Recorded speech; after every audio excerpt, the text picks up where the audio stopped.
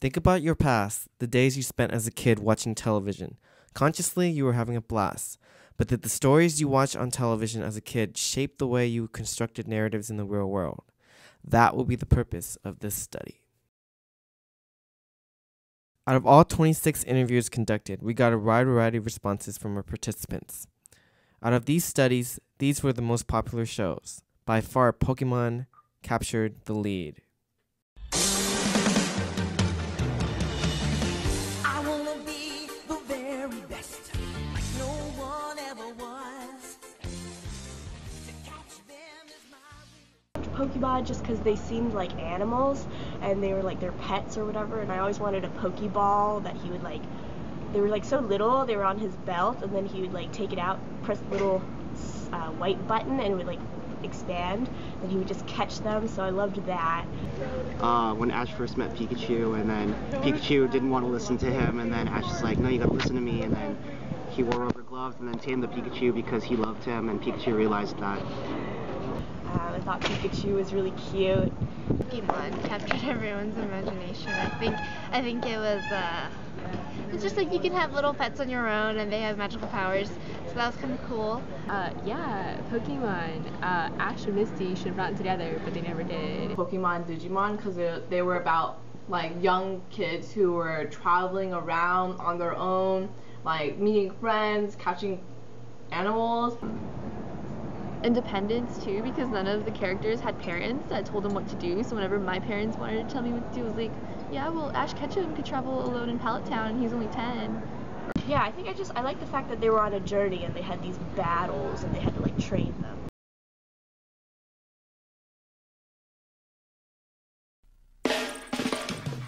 every day when you're walking down the street. Everybody that you meet has an original point of view. I just know that Arthur is just about an aardvark, and he just tried to live a normal life. And Arthur was not only entertaining, but it taught you like so many valuable lessons. Especially for like Arthur or something, I was really drawn into the characters and the storyline. And that one was really interesting because like he was an animal, but like with human qualities. With Yu-Gi-Oh, I liked that it was realistic in the sense that, well, it wasn't realistic, but I could play with the cards and stuff. I like to duel with my friends. In Yu-Gi-Oh, Tay and Yudi should have gotten together, but they never did.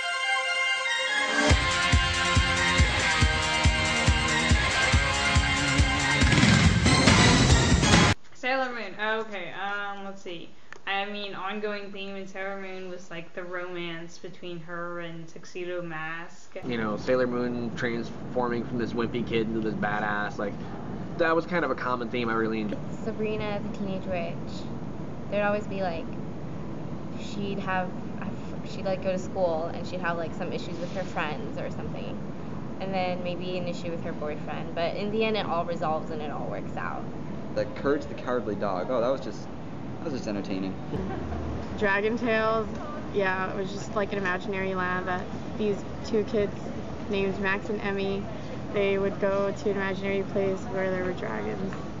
I liked Are You Afraid of the Dark because it was scary. Reading Rainbow because me and my sisters loved reading, so we'd watch that all the time and then read the books. I think from Hey Arnold, the thing I'll always remember is that Helga really liked Arnold, but he just wasn't interested in that at all. Doug was, kind of like, older kids hanging out, and so it was kind of interesting to me. Oh, Bill Nye the Science Guy, because that was really interesting, because we didn't really understand anything about science. Digimon was by far the best, because I just loved how all the Digimon digivolved, and then how they had crests. The characters of the shows we watch play a major part in shaping our understanding of the stories embedded within them. If we can identify more with a character, the show has more of an effect upon us. Here are some significant characters in the lives of our interviewees. Well, I really liked Lizzie McGuire, but I thought I thought that she maybe could be my friend, maybe. So I think that's why I liked her. When I watched the Lizzie McGuire show, I thought she was pretty funny, and the way she kind of like talked to herself, journal her life, that was me a lot. I used to write a lot, read a lot. I think I really liked Lizzie McGuire and how like down to earth she was with people, and I felt like she was very genuine and just fun. and kind of dorky, so I felt like that's something that I still like about that character. I guess with the Berenstain Bears, they went through like the same little like childish problems that I probably went through. I think his name was TK. He was like this really nerdy kid. Always just buried himself in his computer. When I was younger, I could relate myself to him because I was kind of like that. I didn't bury myself in the computer, but I was more academic. I like admired Spike from Cowboy Bebop. I just thought he was like the most certifiable badass. And I guess I understand Ash wanting to catch them all because they're pretty cool. Misty in Pokemon, I always kind of admired her. I was like, oh, she's like so pretty and stuff.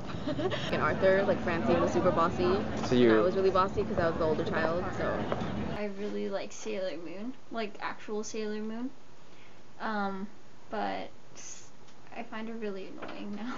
Joe from Digimon, he had the crest of reliability, and he was always there for people when they needed him. Like. Here are some narratives of the participants regarding childhood experiences watching television. 3 or 4 hours a day. I'd say maybe about an hour a day average. On a weekend, I'd probably watch like maybe 8 hours of TV a day, but on a weekday, maybe like 3. We used to be, when we were little, my mom would let us watch like two shows every night, and that was about it. I would say definitely a minimum of 3. Probably like 3 hours a day, 3 or 4. 3 to 4 hours on Saturday, and during the weekdays I'll try to sneak in an hour or 2. Maybe an hour or 2 hours a night at most. Way more than I should have.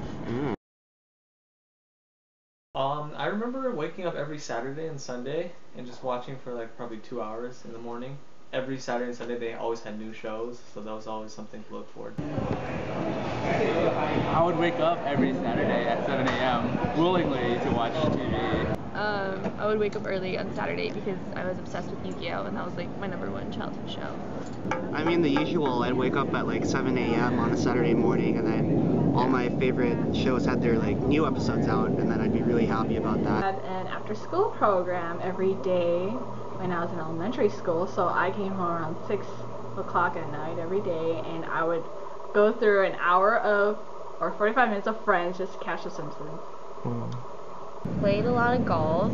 My parents really limited what I watched on TV, so no violence at all. I remember sometimes like we'd be watching a show that we would like, or like we as in my sisters, and then my dad would just come and be like, oh, watch this, it's better. We didn't get to watch anything with violence in it or adult shows, so they really didn't like that I watched like Sabrina and the Teenage Witch because they thought it was like more of an adult show, even though, yeah, I don't know. And then we weren't allowed to watch like Pokemon or like Spider-Man. Well, mostly like when I would come home from school, I would play outside with like the other kids in my neighborhood, and I'd maybe watch TV for like a couple hours every day, but not like all the time. Like if it was light out, I wanted to be outside. On the weekdays, my grandma would make me watch The Price is Right and like soap operas with her. Part of like my my development as a child with television was, you know, my mom and dad got divorced for a lot of reasons.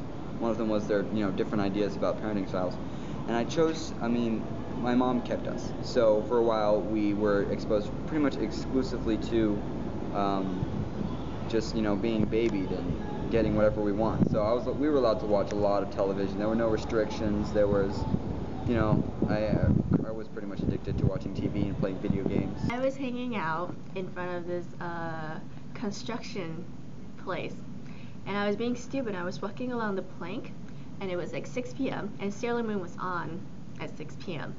And so I was like, oh no, I have to get home. And so I was running along this little plank thing, trying to get home because, you know, I was stupid. I didn't want to get off the plank and just walk home like a normal person. And so I fell, and there was just a nail that was stuck, like, up. And so I fell straight on it, and I still have the scar. And my dad had to take me to down to the city, which is like 30 minutes away, on like a little like motorcycles. And so I went down there and got a tetanus shot. I never watched Sailor Moon that day. Okay. Well, I went to school and I came home around 2, 3. I think that was normal for an elementary schooler. And my parents weren't home yet because they were at work, and I don't know where my brother was.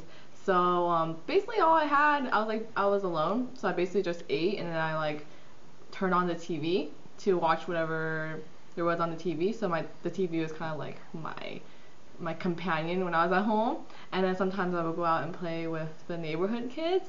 So that was basically my life. It was like school, TV, and hang out with neighborhood kids. So.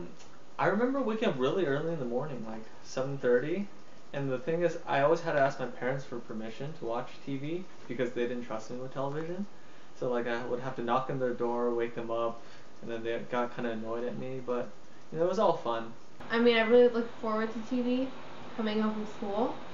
I would follow storylines a lot. I memorized TV schedules, but that was about it. I remember that I think my brother used to stay home with me when my mom was at work. Since she was a single mom, she worked a lot.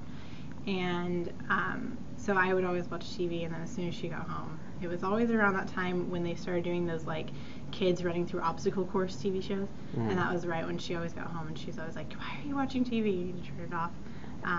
And my dad's house, I watched a lot more of like TV on video. So I remember because their TV was in their room, and I always just lay on their bed and watch Ren and Stimpy. So watched Pokemon like every single week. I would like wait up until like I forgot what time it started. It was like 5 o'clock. It would be like 4:59, and I'd be like, oh my gosh, I'm so excited. And I would even tape it. We used to use VHS tapes and record them on there. So I would tape it, and I followed it every week. And on Saturday morning, we always had Saturday morning cartoons, so we'd watch Batman Begins and Jackie Chan Adventures. Those were my favorites.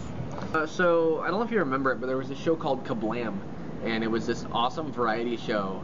I want to say it was on Nick, and it was like part claymation, part animation, part stop motion, and they had this stop motion video. It was like I said, a variety show, and they had these action figures that they stop motion animated to go on adventures. And there was this caveman who was like Conan the Barbarian, and there was like a sexy Barbie doll, and all these like kind of like Toy Story, but really like crude and ridiculous.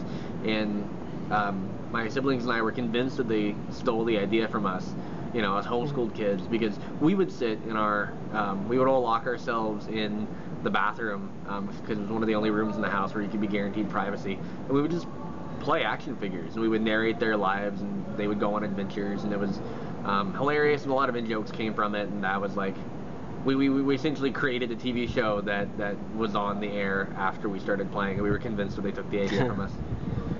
Our collective identities formed around television shows. To find out, we asked the participants whether or not they felt closer to their friends because of the shows they watched as a kid. It gives us something to talk about, and I mean, when they come out with toys for the shows and stuff, we get the toys and we like pretend we're the characters on the show. And I mean, I'm pretty sure at least 50% of the time, if I was hanging out with my friends, it was because of something TV related. So I don't really remember like people talking about shows that much, or if they did, they were like the really popular shows like Pokemon that people knew like a lot about. Like I knew a lot about Pokemon, and that's what people would sit around talking about. Yeah, there's a common bond if we actually watch the same like shows. No, we're closer because we played at night with paper lanterns and TV shows. I definitely remember this one girl who's Japanese, and she got like Pokemon cards from her grandparents in Japan. So I was definitely close to her because of it, because Pokemon was really big during that time. So I remember we would trade cards. She like ripped me off one time, and she like took my Charizard, my shiny one. Anyways, so we definitely watched like Pokemon. We watched Pokemon in her house, and we had snacks. And I remember actually we played Sailor Moon together too. Yeah, so I guess I got close to her. She was really nice. I don't think it had too much impact on being close to people. Talk to my siblings, and actually my oldest sister and I are, I'm the oldest, but she's the next oldest, and she and I are very close, primarily because of the TV shows we watch. So if we wanted to, we could just not even start speaking normal language and communicate only in in-jokes derived from television shows, and we'd be able to get along just fine. Not really. I mean, a lot of us watch different shows. With inconclusive results, we asked the participants who watched less television whether or not they felt left out. Yeah, I'd say so. Sometimes, like, it's just something that people can bond over, and I didn't have that bond. I guess when a lot of them were like collecting their binders full of Pokemon cards, I would feel like I don't get it, like I don't understand, but I wouldn't really feel left out. I don't think TV was a big thing that we had in common. No, I can't say that I felt closer to the ones who watched the same things, but I guess maybe if there were shows that became really, really popular that I wasn't a part of, there were times where maybe I felt left out. Like, you know, I didn't really do the whole Pokemon thing, and so that would be like an example of one, I guess. I mean, I think I had other reasons for being left out just because I moved a lot when I was younger. But I had other things that I did. I did horseback riding, and I had a lot of friends through that. And I also read a lot of books, and I had other friends that really liked to read. So I wouldn't say it left me out. Yeah, when everybody was like, you know, when everybody was collecting Pokemon cards and Yu-Gi-Oh cards, like, I wasn't into all that, and I didn't watch it as much as everybody else, so I didn't feel cool, I guess. I wasn't part of the club.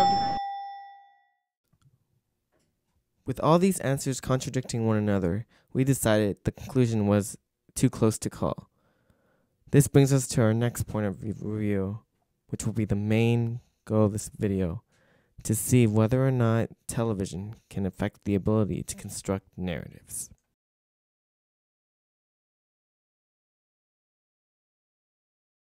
Yeah, never give up. Because growing up, I never really talked to my parents, so I never knew what was right or wrong until I figured it out then. But, like, yeah, I remember learning about friendship and how important it is and not lying. Well, yeah, in a way, like, a lot of the lessons that were taught in the shows, I, like, incorporated into my life, and I'm glad that I watched shows that were pretty wholesome and, like, in contrast to the other shows that they showed on, like, more cable networks were like more violence focused or like more humor based. I think Arthur was like my favorite show, and it had a lot of wholesome values and taught a lot of morals that I don't think kids get these days. The main thing for my personality was my parents and the people I associated with. But I definitely think the shows inspired me. I know, like, when I would watch a ninja show, I would try and like act like a ninja. So I mean, that definitely shaped how aggressive I was. Whenever I acted around my friends, I'd just act more rowdy, and whenever we had those Pokewalkers, we'd usually get in like fights. Well, not fights, like play fights were fun, and you know, we were just generally louder and more fun when we talked about these kind of things. Yeah, definitely. I mean, I pretty much based everything off those shows, like what I would do in real life. They were a huge influence. With Cartoon Network, there's a lot of hegemony, like a lot of people exposed to the same cartoons. So as for like shaping me as a unique individual, I don't think so. It might have a more broader cultural effect on people, like all people watching the same cartoons. Maybe the effects would be the same. I think so. I mean, going back to Hey Arnold, I feel like a lot of them ended with Arnold always doing the right thing, even if he made a mistake earlier. So I feel like maybe that did kind of teach me, like, at least here's what is right and wrong. Like, it might not necessarily make me want to do the right thing all the time, but at least it helps kids understand, like, this is what's right and this is what's wrong. Yeah, I'd say so. I'd say when you're that young, anything can influence like your outlook on life and who you become and how you view the world. Yeah. Oh yeah. We're all a product of culture, whether we like it or not. And I received more than most, simply by virtue of the fact that that was all I had at the time. So, yeah, like memes or what would be recognized as memes post-internet age, shows and jokes, like it formed a huge part of my core identity, and that's why when those, I think, same with a lot of kids though, so whenever those Nickelodeon nostalgia threads pop up on Facebook or YouTube, people just go nuts, because, you know, we all defined ourselves by that to a great degree. Yeah, I think they did.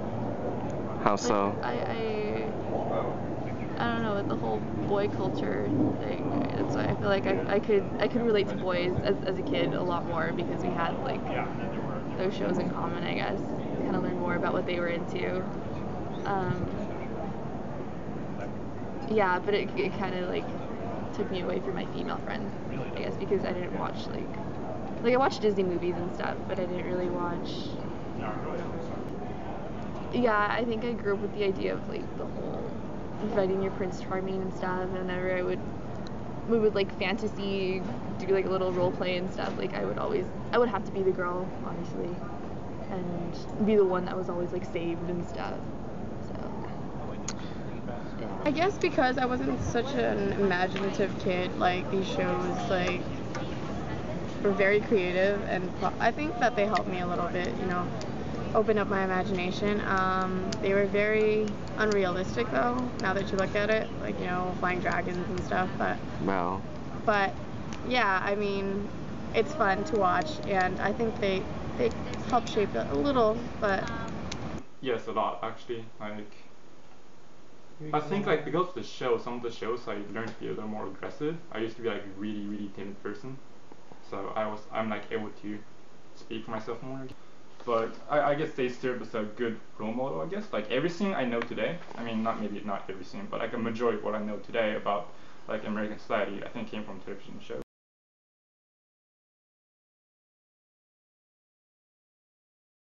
yes, I think it did, because they had like very intricate plots and stuff, and things that I would never think of myself. So like when you're given the idea, I think that you can just run with it and create your own thing. I've gotten to make up some cool stories. Oh really? For what? I don't know, just for like essays and stuff like that, like throughout middle school and high school. And you think these shows help to shape? Yeah, because I wasn't very imaginative myself, so I felt like they helped me do that. I think if back then when I didn't watch a lot of TV, a lot of my narratives and my stories would be more original. My imagination would be more original. But I mean, if we're talking about now, after like so many years of having so many influences, I think my imagination is definitely skewed and biased by these television shows.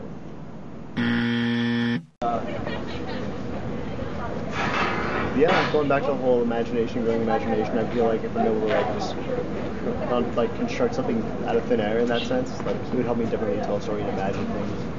Alright. Television show that like helps a kid to imagine things, like for example, Pokemon and Digimon. It's like the idea that there are these like pocket monsters that can carry around in like a little tiny Pokeball and things like that. It made me think about certain things and imagine certain things, and it really made my imagination grow into that sense. But I feel like if it's to the point where the child just watches TV without imagination, like without actually giving much thought to this imagination, without letting it grow, then I guess it does become a hindrance, in that sense. If that makes any sense.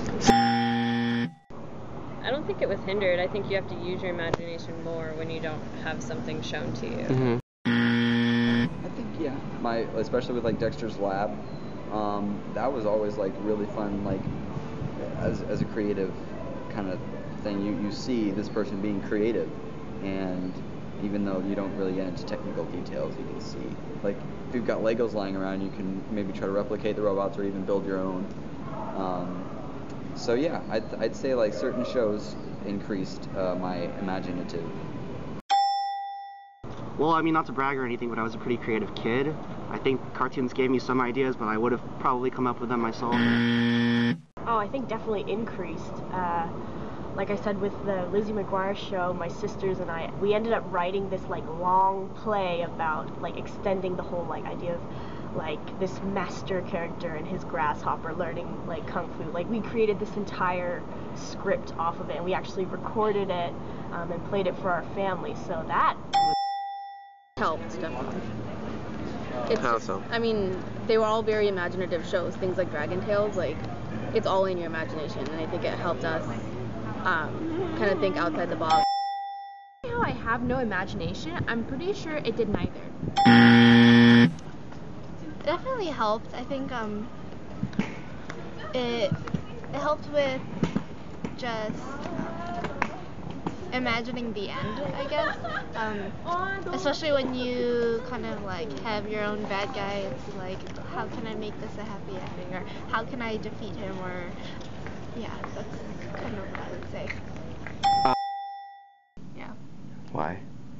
I don't know. out because they opened up something different that I wasn't used to, and well, I guess not used to, but they enabled me to just I don't know. I read a lot of stories as a little kid, and I guess they do kind of take from those shows or those movies that I watched, like little characters that I kind of pull out, like the little character traits, and I would just like put them on in my little stories, and I like writing a lot of romance stories. TV tends to show the same thing over and over again because that's what people like. So I feel like by not watching all that TV, it was kind of like I had the chance to think up my own characters. And, you know, as a writer now, I feel like that was helpful. Increase because these shows are not of the norm. In order to, you know, create these shows, you'd have to think of so many, you know, different things, like new worlds, new Pokemon, new Digimon. And by watching these shows, you know, I constantly thought of new things. I think both, because it helps because it gave me more ideas with which to build upon for my imagination, and hindered because, I mean, obviously I couldn't create my own ideas if I was given the storyline. Because through reading a lot, I had to come up with my own ideas of what these things looked like, and you know, I think that because of that, when I see movies, say the Harry Potter movies, I'm actually really disappointed with how they turn out, because that's not how I imagined it. Whereas I think if I had grown up watching more TV and reading less, and having those things made up for me, my imagination wouldn't have been as developed about what I, you know, was reading and seeing in life. Increased it, I would like watch the shows and be inspired by what they were doing, and like go out and try to have, like, do what they were doing. Like if they were like playing make believe in a show, I would want to do the same kind of thing. Based on how these stories were told, it kind of showed me how to tell my own stories. So I followed the way that these like directors narrated their own plots, and I found myself kind of reflecting or paralleling how they tell stories. I don't think it really did either. Maybe increase a little bit, but like I said, I think the majority of imagination increasing was from reading, not so much from watching. They increased my imagination. I always imagined having friends and what I do, and being outspoken and outgoing and adventurous. It's really hard to say. I started watching when I was really little, so I felt like because I held myself to a high degree of maturity, and I was trying to always be more mature and act more grown up than I really was, it was hard for me to really develop any sense of imagination. But I do think that TV helped me to develop a sense of imagination. Like, it made me feel that it was acceptable. Yeah, I think so, because I mean you learn from TV, and I think from that you're able to maybe kind of like mix and match, and you can make your own story by watching how other people tell stories. Well, it's like practice, I guess. Like, if you like practice the one thing, you're gonna get better. I mean, sometimes the practice is gonna involve like seeing other examples. Because it gave me an outlet instead of just having all this pent up energy and stuff and not knowing what to do with it. I'd say increase, simply because I don't think anyone is without influence. So the people who came up with these shows were still probably in their own way building upon other things, and I think the more culture you absorb, the more capable you are of rearranging it and spitting out something that seems original. Even though it may not truly be, I really don't think that many things truly are. So I wouldn't see that as a problem. Tell a story. To the extent that they introduced me to archetypes and possibilities that I might not have been able to come up with my own, and I think that I don't think there's anything wrong with that from a creation standpoint. You're influenced by something, and then you take it a step further. You're still influenced by it, but you can still come up with things on your own. A majority of our participants said that television helped to increase their imagination, but we weren't about to just take their word value for it. We were about to test them. Participants were shown these 3 images and asked to construct a narrative based upon them. Here are their responses. Based upon the first image, participants struggled the most coming up with a fresh, new narrative. Obviously, this girl is in trouble of some sort, and this boy comes along, and they probably have some sort of relationship, and he's protecting her. Okay, well, they are in trouble. They're very, very scared, and they're in school, and they're obviously are attracted to each other because they're holding each other, and something big is coming. The world is ending, maybe.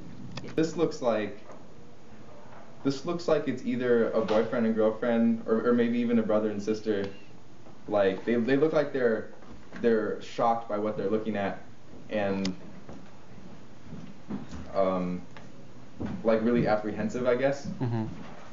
Okay, I used to watch this show too. They look like they're fighting off someone who's like bullying them, possibly, or one of their like little demon evil villains. Yeah. But he looks like he's protecting her, and Sakura's scared and frightened. Some kind of monster, and the boy is kind of protecting the girl, and they're staring at it. Okay. They look to be quite afraid, well, she does at least, and he looks to be kind of like protecting her from something. It's a girl at school, and she is walking outside of the school in the playground, and she sees that one of her friends is being beaten up, and she's really worried. And she wants to help the kid, but I mean, she's a small, weak little girl, so she can't do much. And she decides, okay, well, I'm gonna go help the kid anyways. I'll try to do something. And she's about to run in and fight the other guys, but then her best friend, who's also a guy, comes and says, no, I'll take care of this. I got this. And then he's getting ready to fight right now. Okay, well, this one, the girl is like she's scared, and it looks like maybe her parents told her that she can't go out with this boy, and so she looks scared because her parents just found them together, but he's kind of being protective of her because maybe her parents aren't very friendly and nice to her, and so he's protecting her from them. Oh no, I'm so scared. What should I do? Well, it's kind of a talking bear, and you kind of have magical powers, so maybe you should do something about it. No, I'm too much of a whiny wimp to do anything. Come on, you're really annoying, just do it. Well, okay. Participants struggle in creating new narratives for familiar terrain, in this case, Pokemon. Okay, so, oh god, because I know Pokemon, I can't shy away from the fact that it's Pikachu, but Boy meets his pet for the first time. Pet's looking confused, so, I don't know, it's not your typical animal, sort of a fantasy character. Pet was given to him by the doctor in the background. He's a professor, Professor Oak. Yeah, I can't do a narrative for Pokemon. Holding somewhat of a yellow rat, and he seems kind of happy because he just found this rat out of nowhere, and that's his. He's giving it to his grandpa, or showing it to his grandpa for approval, and he had to go through some trouble to catch this rat because this yellow rat was squirming through a bush of thorns. And Ash really wanted to capture it, so he dove and tackled the rat, struggled, and that's why he's all messed up and dirty. Boy who just found this cute little yellow cat, and he's adopting it from this old man in a white coat, and they're gonna be best friends for life. This little boy who's never had a pet before, and his old grandpa has too many rat things as pets in his lab, so he gave him away to his grandson, and now he's forced to take care of him. Oh, maybe this is like, maybe it's like a kid at a petting zoo, or like a kid who's learning to be some kind of like veterinarian or something, and the doctor behind him is you know, showing him what this animal is. A guy who had a huge rodent problem, and then he finally got this one professional rodent killer, I guess, to capture this huge rat for him. And the rat eventually dies, somehow turns yellow, and the guy is holding the rat in his hands. This image from Arthur easily garnered the most creative responses from our participants. They're holding cards. Okay, so they're walking around the street, and I feel like, I don't know, they're in a big group, so they're all holding something. So I guess the story of it would be that they all got something that everybody wants. Probably the cool kids have. They're like in a big group, and they're holding stuff. So I don't know, yeah. But they're all about to do something, because they all have something in their hand. What would you say I it's in don't their know hands? what it is that they're going to do. Maybe like they're sending letters to someone. Like they're going to put it, or they're voting, or something where they have to all bring this. Kids are looking like they've all got some popular coupon out of a magazine. So they're going to the store to get that awesome thing. They're holding like tickets, and they look super happy, so I think they're probably gonna go see a movie together or something. We're heading to a concert, actually, because these are concert tickets. They're doing a commercial advertising for some political party. They're holding tickets to go somewhere, and they're a big group of friends, and so maybe after school they all decided they were going to go see a movie together. They're holding some kind of magic cards that transform them into animals, I guess. They are advertising for a concert that they want to hold, and it's a charity concert. They're trying to raise money for a school trip. They look like phone cards. A family walking down the street going to go see a movie. Walking on a street, and they have, I think, library cards in their hands. So they're probably going to the library to read. And they all look really happy, so it's kind of reinforcing the idea of reading is a good thing. Tickets to a movie. They're holding something. They're holding cards. They're probably library cards.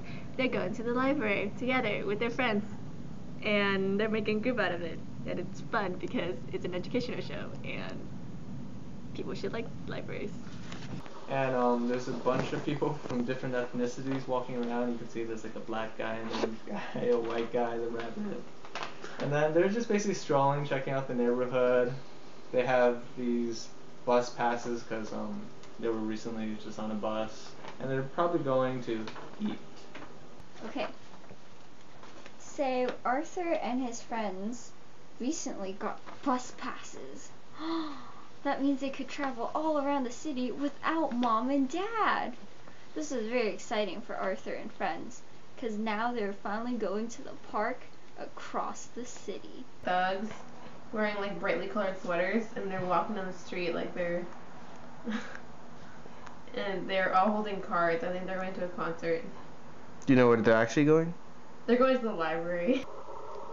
Well, looks like these greasers and these cholos are trying to like gang up on each other. They have some kind of gang war going on here, and they're like fighting with these credit cards or something. So there are a bunch of friends walking down the street, and then there's a rival gang coming down at them from both sides. A pincer attack is happening. I don't know what they're gonna do. Oh shoot, it's gonna be bloody. And those are their gang IDs. Okay, so Arthur and his friends. Arthur heard from an older kid about how you can get a fake ID and you can get into all the cool clubs. So Arthur and his friends went to the shady part of town, and they found the kid who made them fake IDs. And they're not really using them for very much right now. They haven't figured out quite what they're going to do with them, but they're really, really happy and excited. See, they all have these like ID cards in their hands, so they all got their fake IDs and they're ready to go clubbing tonight.